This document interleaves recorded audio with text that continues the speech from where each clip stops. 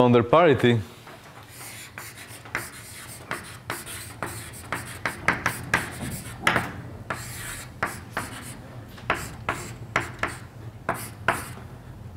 P inverse Q alpha P, where P is parity,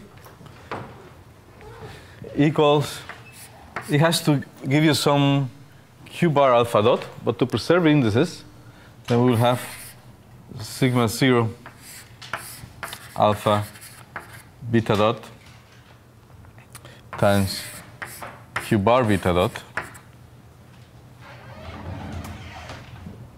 Then we can write as sigma 0 alpha beta dot epsilon beta dot gamma dot Q bar gamma dot. And this should be okay up to a phase. And the phase I will call mu.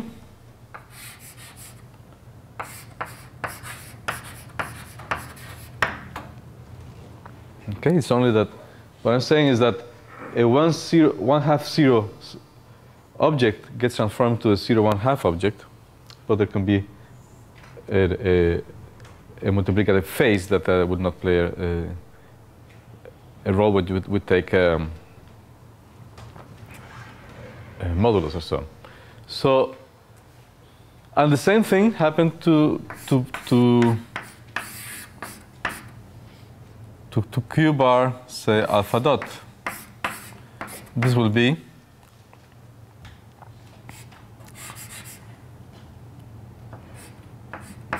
the complex conjugate phase times then sigma bar 0 alpha dot beta Q beta, and Q beta I can write it like epsilon beta gamma Q gamma.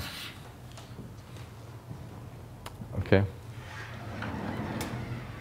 This is consistent. Writing these two phases, one as the complex conjugate of the other one, is consistent with the algebra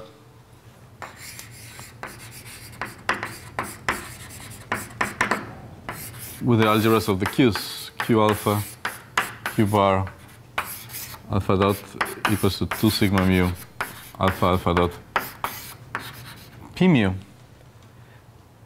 In the sense that we know that if we transform this quantity, you have to apply this quantity to the transformation for Q and Q bar. And on the right-hand side, the P transform such that P0 goes to itself under parity, and Pi goes to minus Pi.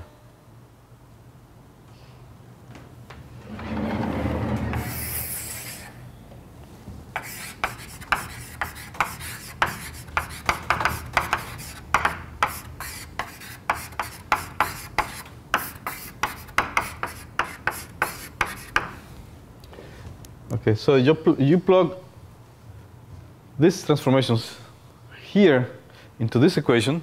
I leave it as an exercise where you have to use properties of the epsilons and so on, that at the end you get precisely the right-hand side, knowing that the P transforms in this way. Okay, so that's the simple exercise that you can do in a few minutes. Furthermore, this implies that if you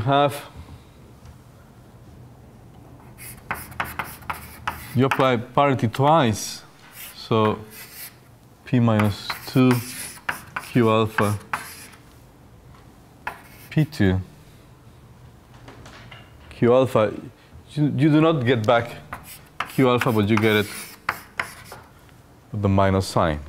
So also the minus sign, again, you get it when you do this with the properties of especially of the sigma matrices and the epsilon tensors. So it's not trivial, the action of parities on Qs. However, for the state that we are interested, for massive n equals 1 multiplet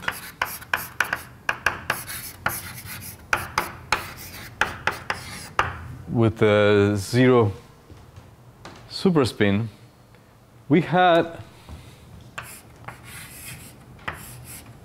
a vacuum state in the representation labeled by M,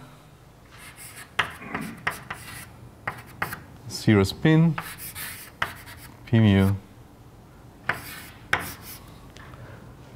and J3 equal to 0.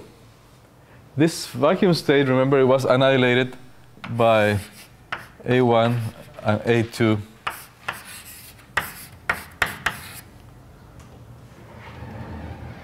that was essentially the definition. That's how we built this state. Then, out of this state, we created the A1 or A2 dagger acting on omega. And that gave us objects gave us objects of spin 1. 1/2, I'm sorry.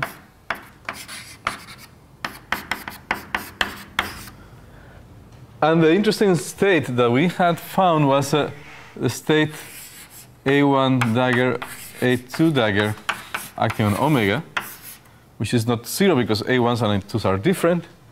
And this was a state also of the form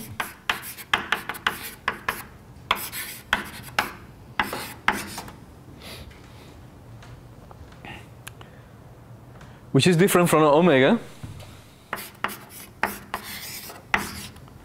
In particular, it's different from omega because this state is not annihilated by the A's, but it's annihilated by A daggers. So let's call this omega prime.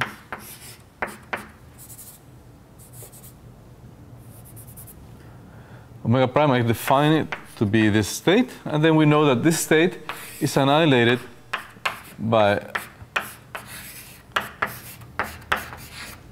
the A daggers and not the A's. Okay. So in some sense, we could have started with omega prime and then build up the rest of the states by applying A's instead of A daggers, as we did instead of with the omegas. But the point that I want to make is that essentially omega and omega prime are related by exchanging A to A dagger, or A to A dagger means Q to Q bar. Remember that the A's are proportional to the Q's and the A daggers are proportional to the Q bars. Okay? So, and I will finish now.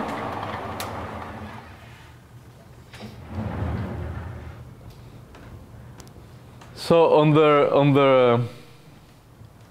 under parity,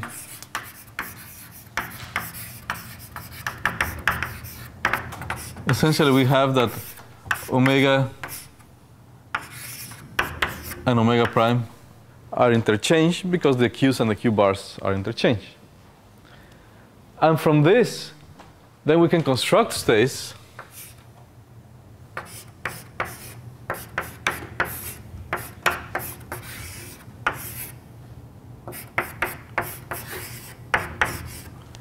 which are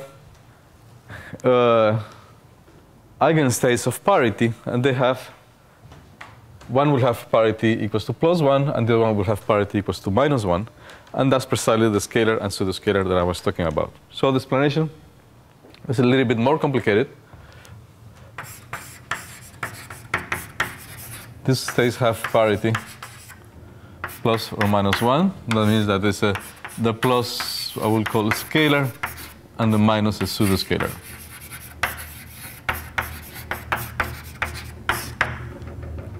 And that is the real story, I think, of this difference between these two states. It's just that they are differentiated by parity, not by the spin or their mass or momentum, but by parity. And it's not one being the scalar and the other one the pseudoscalar, but just two combinations of them. One is even under parity, and the other one is odd under parity. Okay, so sorry for the confusion. It was one of those things that it occurred to me to mention it just while I was writing on the blackboard, and I didn't have it in my notes. But I think this is the way to explain it. There's a nice discussion about this in Weinberg's Volume 3, I think, chapter 25, if I remember. Okay, end of the aside. Yes? Sorry? I must have missed why omega and omega can't get exchanged on a parity. Yes, thank you. They are exchanged on their parity because remember that omega and omega prime are they have the similar properties with respect to A and A dagger. And A and A dagger are exchanged on their parity. So, because A is Q's and the A daggers are Q bars. So at some point you will get, for instance, all these things with the faces and so on, but essentially one is changed to the other one. Q goes to Q bar up to the faces. And by the way, usually the face is chosen to be mu equals to I, and that's what I was mentioning in during my lecture. Okay, so end of the aside.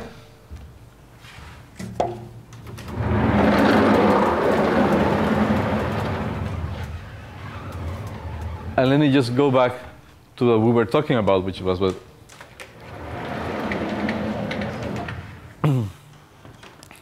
we were in the section 2.3.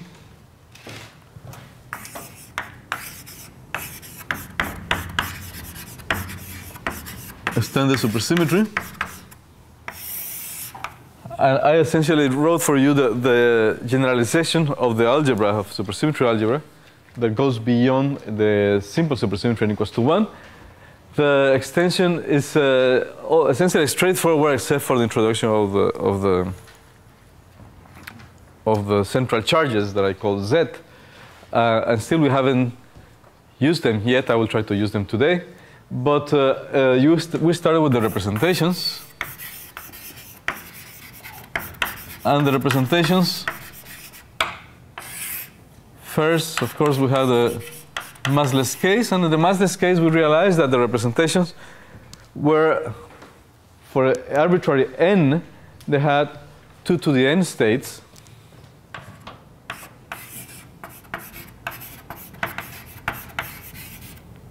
And with helicities, starting from lambda minimum to lambda maximum, which was equal to the lambda minimum plus n over 2. So, and this was in general. And we extracted several comments from this.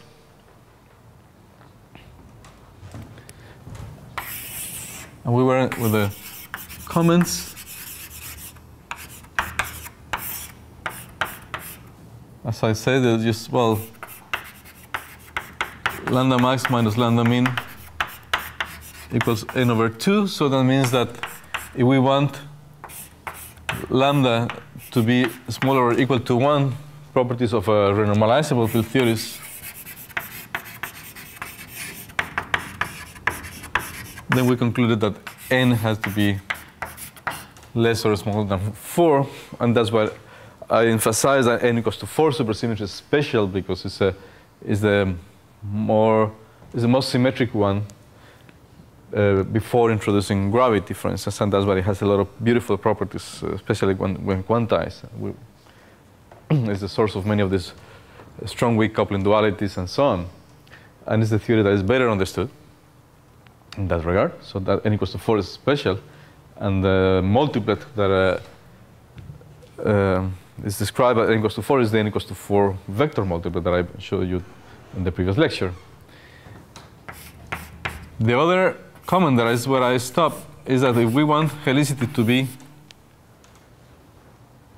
less than or equal than 2, and the justification for stopping at 2 is because helicity 2 is gravity.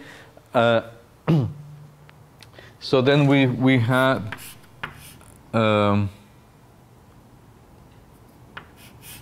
that n has to be smaller than 8.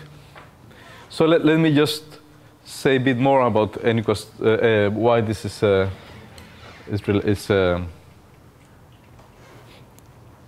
strong constraint.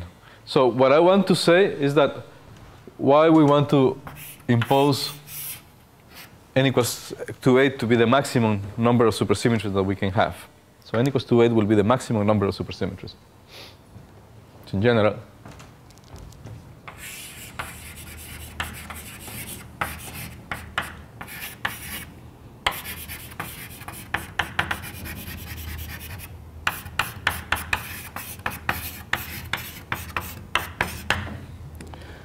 when I say maximum number of supersymmetries, the maximum number of supersymmetry generators. Right? Because you have Q alpha A and Q bar alpha dot B, where A and B goes from 1 to n, and n will be, I'm telling you that is the maximum is n equals to 8.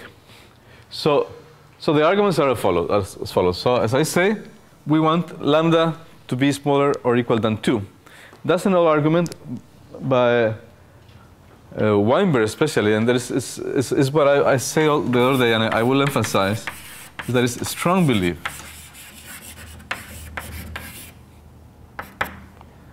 that there are no massless particles of a helicity greater than 2. Okay.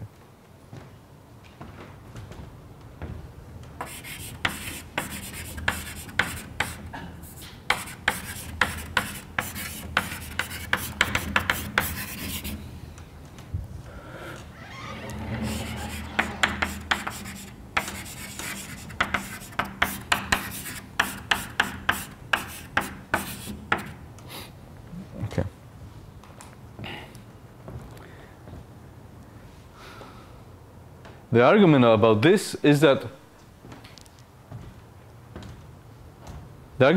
all massless particles of a helicity greater than 1/2, they have to couple to conserve charges.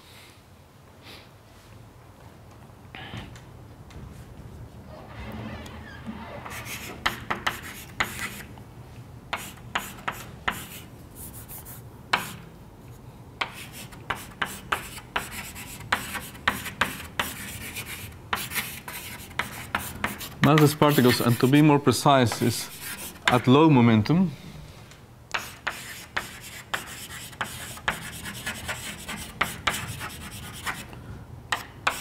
Couple to conserve charges, or to conserve currents. Conserve.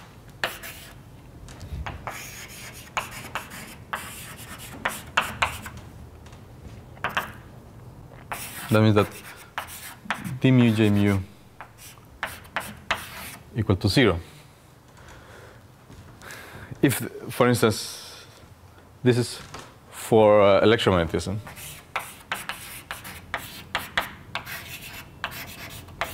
and we know that if there is a conserved current in electromagnetism, so then the corresponding particle will be a particle coupling to this current, A mu J mu, and that will be the gauge electromagnetic field. And the conserved quantity at the end will be an electric charge, which will be the integral over space of the zero component of the current. And the same thing happens. So this is for lambda equals to plus or minus 1.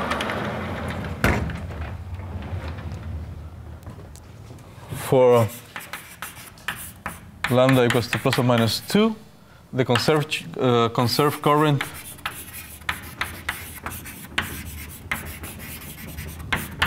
is the stress energy tensor.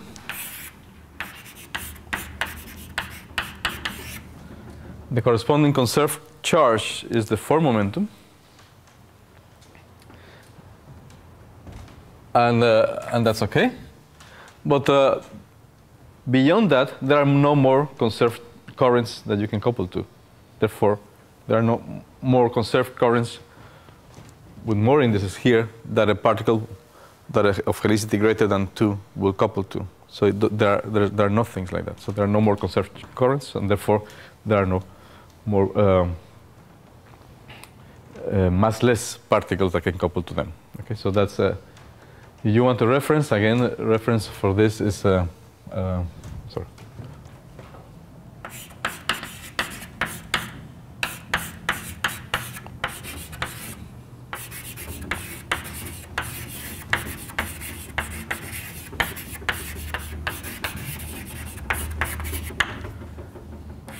And this is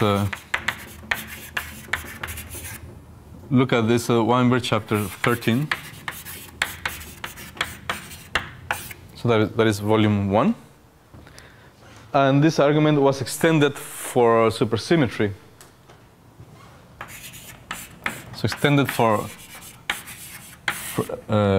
fermionic conserved quantities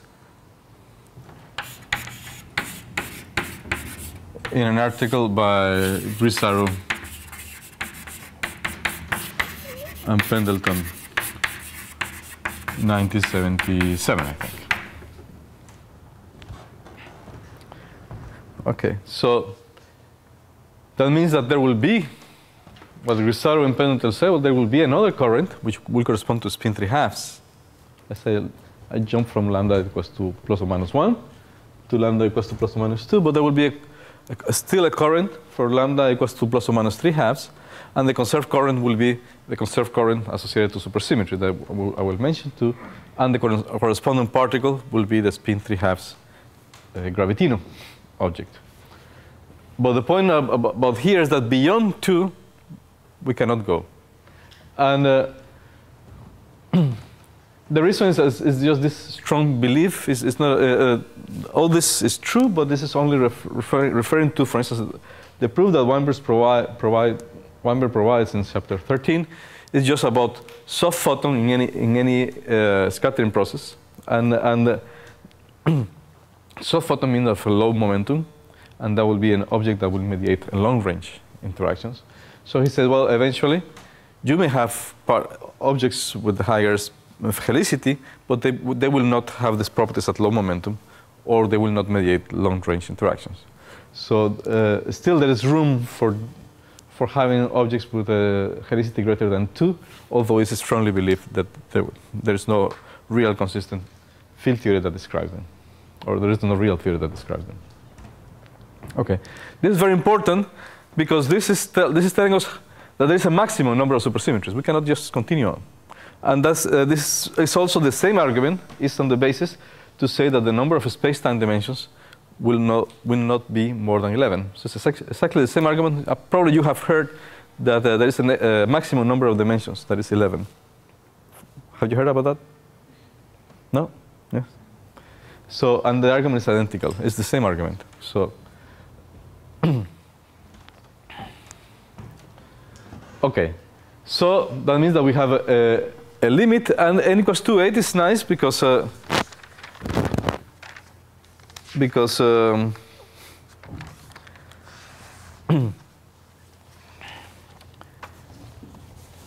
it's the maximum. So n equals 8 is maximum.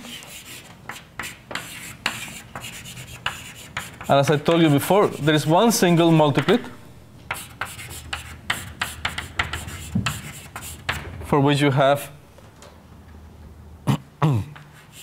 lambda to be plus or minus 2. There is one state, lambda plus or minus 3/2. There are 8 states, so that means this 8 gravitini. Usually the number of supersymmetries equals the number of gravitini in the gravity multiplet. Because remember that we got this one from that one by acting on the creation operators that were n. So you have n equals 8, so you have 8 gravitini. Spin helicity plus or minus 1, there are 7, let me see, how many? 28. Plus or minus a half. 56, and 0, there are 70.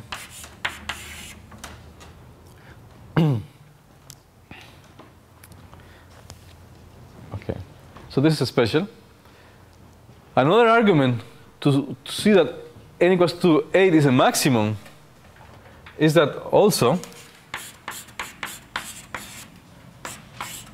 for n greater than 8, what will happen? For n greater than 8, we can start with multiples with, say, helicity greater than 2. And then when you get applying the creation operators, you will get states of helicity 2 will be more than 1. Okay? But the states of helicity 2 are the gravitons. So you have n greater than 8. This will imply more than one gravitons, or many of them, or at least more than one.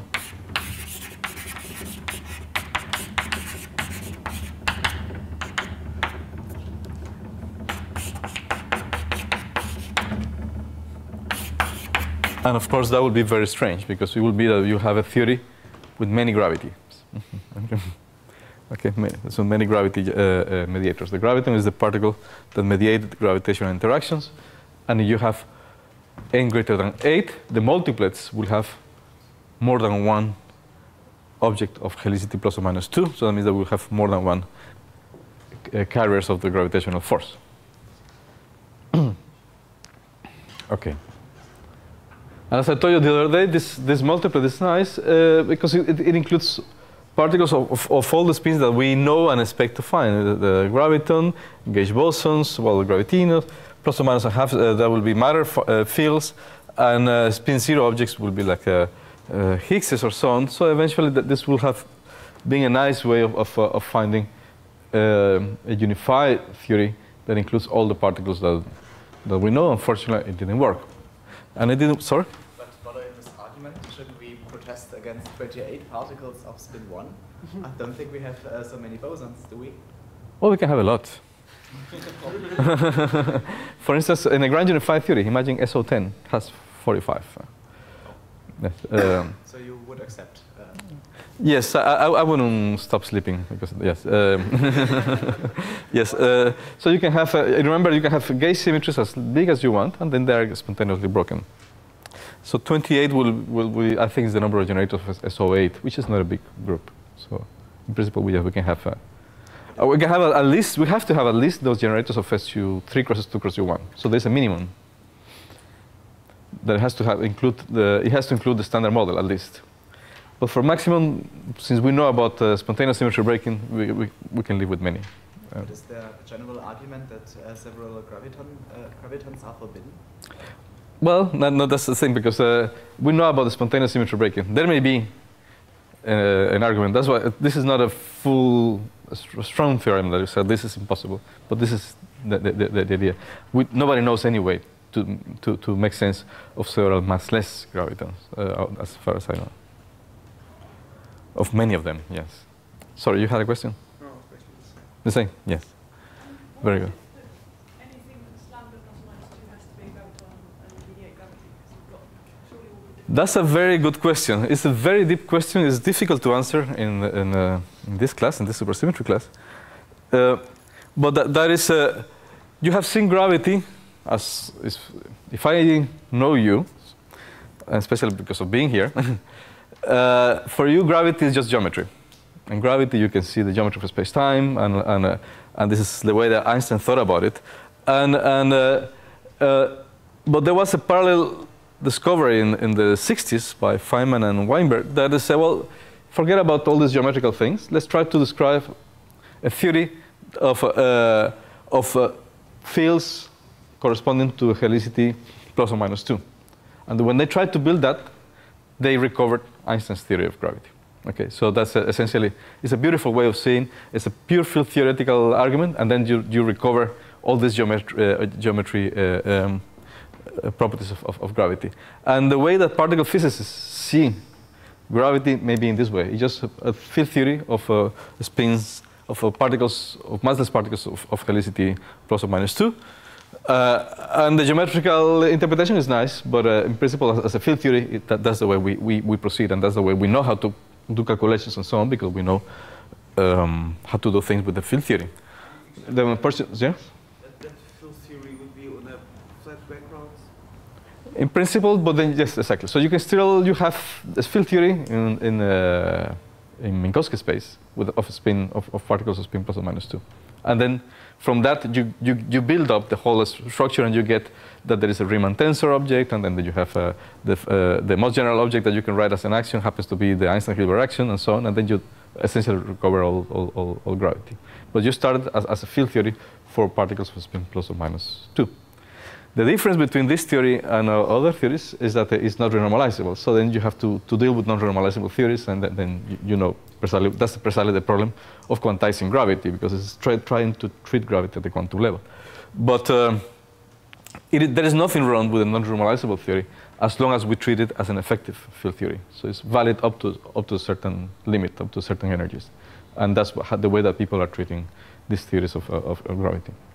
Okay, so that's it.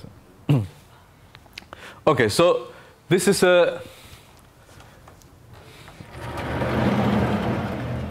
it's a nice result. It's an important result that tells us the maximum of number of supersymmetries, and that tells us that it's very interesting to have more than one supersymmetry because they have unification of many particles. However, I haven't finished with my comments. The next comment is to tell you that all of these extended supersymmetries have nothing to do with the real world. Okay?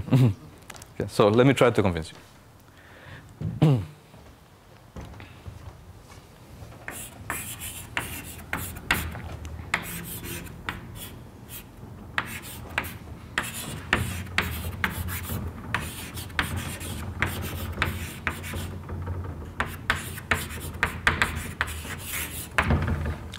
The magical word here is chirality. We know, I hope you are learning now, you're knowing that the standard model is a very contrived model. So we know all these interactions and particles, but they happen to have this property that the standard model is chiral, is intrinsically chiral. That means that it differentiates left and right. So parity essentially is not conserved. So there's a difference between left and right, and the standard model is chiral. However, I will try to argue now that for the multiplets, when n is greater than 1, will be intrinsically non-chiral. And then it will be very difficult to accommodate the standard model within that. Okay, so for all extended supersymmetries, the multiplets will be non-chiral. The reason is that let me just assume for the moment that there is internal symmetry and internal symmetry commutes with supersymmetry. So that's the most generic case. And if the internal symmetry commutes with supersymmetry, that means that in every single multiplet that we have seen from standard supersymmetry, except for one, and the one is the one I told you in the previous class, which is called the hypermultiplet. Remember the hypermultiplet of n equals to 2? So it's all extended supersymmetry multiplets except for that one. So argument.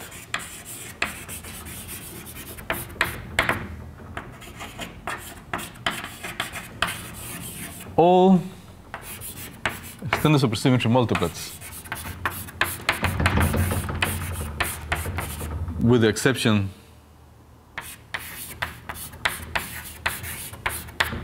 the n equals to 2 hypermultiplet,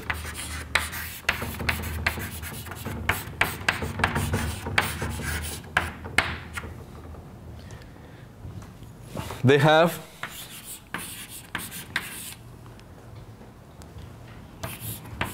helicity plus or minus 1 particles. Okay, that means that they have gauge bosons. We know that if the gauge symmetry is commutes with supersymmetry, which is the standard case, but for any gauge symmetry, we know that the corresponding particles, the gauge particles, transform in a particular representation of the corresponding group. That representation is called the adjoint representation. That you are experts now in group theory, so you know that the adjoint representation is special. And precisely the carriers of the forces or the corresponding gauge particles within a group that give you the corresponding gauge fields of a symmetry group, of a local symmetry group, the gauge bosons transform in the adjoint representation.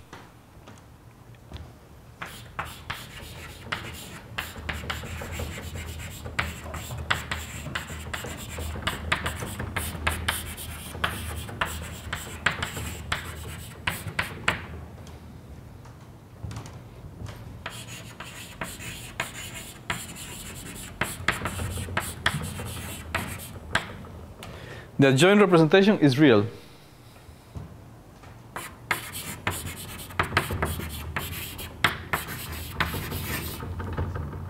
And then non-chiral. Okay. So this will imply that the corresponding particles of spin plus or minus a half within the same multiplet, they will transform under the same representation. And then it will not be chiral. Okay.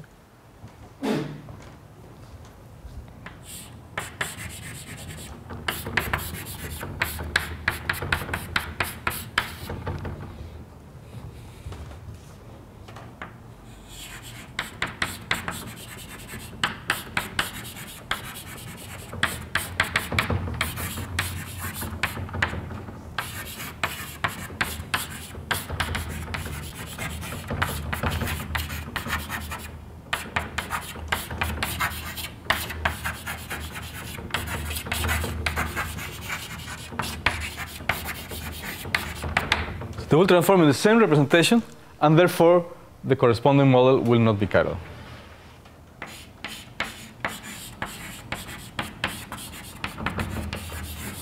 I will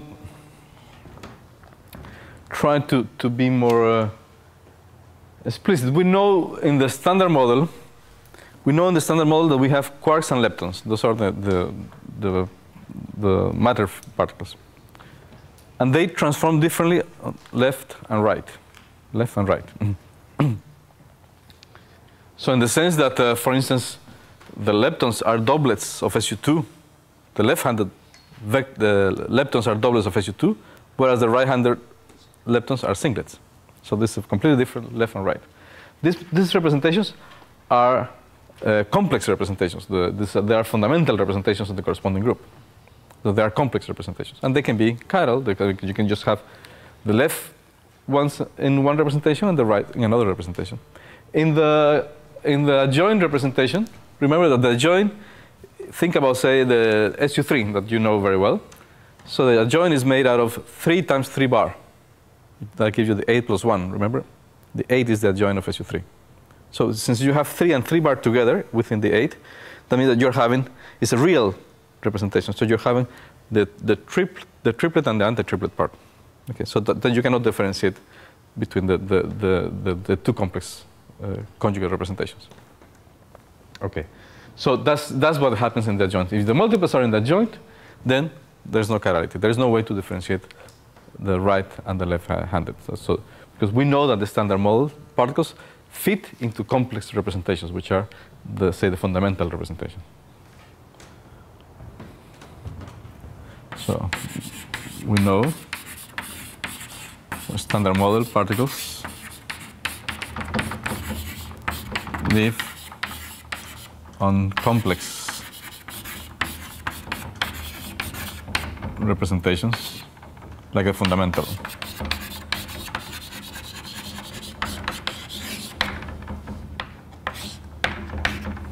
Okay. There's still a possibility that you say, well, probably we can use one of these R symmetries, the symmetries that do not commute with supersymmetry, and that we may have a way to fix that the bosons transform in one way and the fermions transform in another way. That you can do it case by case, it's very limited, and didn't work neither. So at the end, this argument is very, very strong. There is a hope. The hope that there is an exception. The exception is the n equals to 2 hypermultiplet. So probably n equals to 2 will be OK, as long as we have the hypermultiplet. So let's see what happens to a hypermultiplet.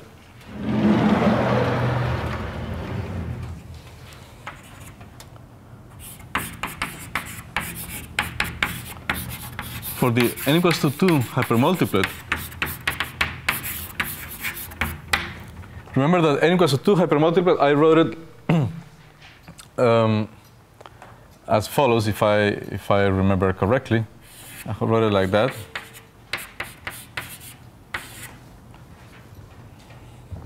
That was a pair of 2 n equals to 1 chiral multiplets.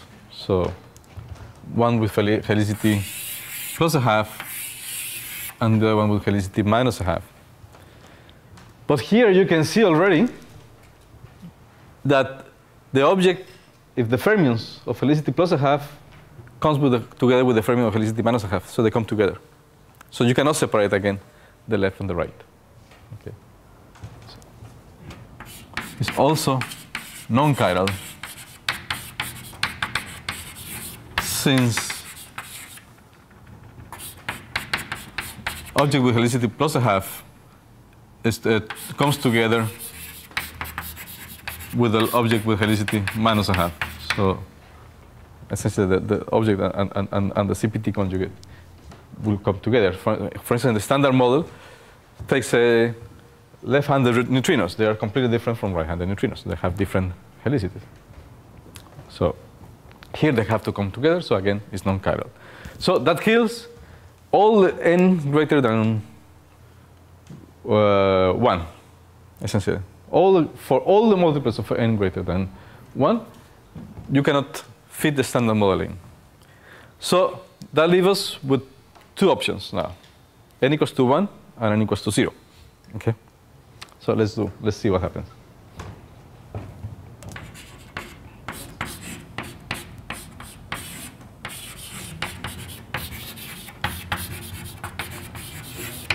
N equals to 1 and 0 can be chiral. Why? Because a multiplet, for instance, in n equals to 1,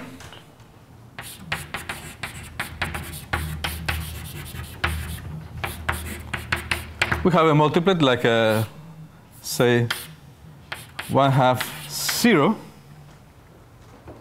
that doesn't have to come with its CPT conjugate necessarily. The minus a half 0 doesn't come with it. So you can have it by itself in a multiplet, so that can be chiral.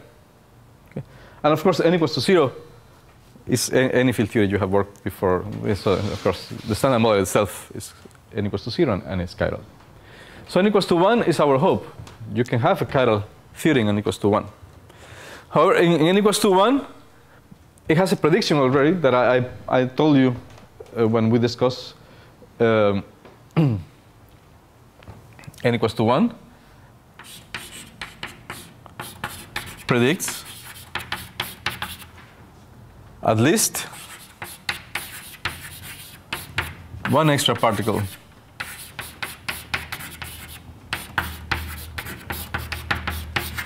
for each standard model particle. So that means that for the quarks, these quarks, for the leptons, these leptons, and for the gauge bosons, the gauginos, and so on.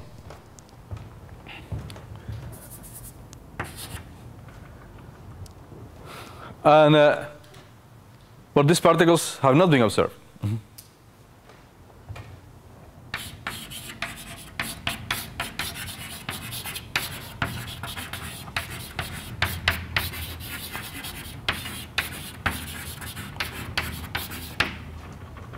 So they have not been observed. And they should have been observed if supersymmetry was there, because they should have the same mass as the particles that we know, because they will be in the same multiplet. So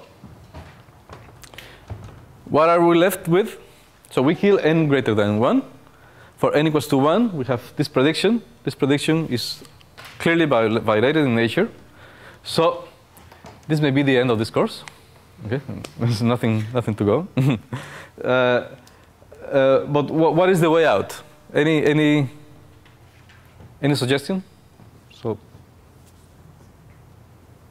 what can we do now? Broken. Very good. Thank you very much. Very good. Very good. So the only way out is that supersymmetry is a broken symmetry. Okay? We are used now that the nature can have many more symmetries than we have been able to observe, because we know now the concept of spontaneously broken symmetries. So that means that we don't observe the symmetry in the vacuum. Doesn't mean that the symmetry is not there. The theory may be symmetric, although the state of minimum energy will not be symmetric. So the only hope we have is that for supersymmetry to play a role is to have n spontaneously broken n equals to 1 supersymmetry. Okay.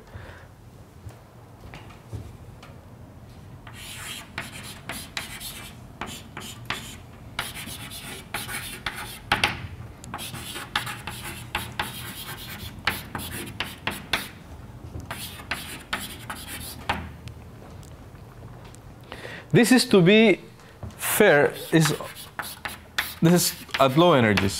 What low energies means, I know you don't like numbers, but this is 10 to the 2 GeV or so. Okay. So extended supersymmetries may be able to play a role probably at higher energies or because of extra dimensions and so on. And I have to be also fair with the extended symmetries, extended supersymmetries, that they can play a role as laboratories, as theoretical laboratories of theories which are simple and can be worked with. In particular, the n equals to 4 supersymmetric theory has been playing that role. So we are learning a lot about non-perturbative effects in field theories by studying a very simple and symmetric theory, which is n equals to 4. And that is already is a lot of knowledge. It is knowledge in field theory more than looking for just a standard model. However, if we insist on something that can be observed by nature, this is the one that has the hope. I will mention later, and as I mentioned in my first lecture, that n equals to 1 is important because it's also hopefully solves one of the important problems of the standard model, which is the hierarchy problem. So it's also expected to play a role at low energies. And so that means that we will still continue in this class next time. So there's still something to be done.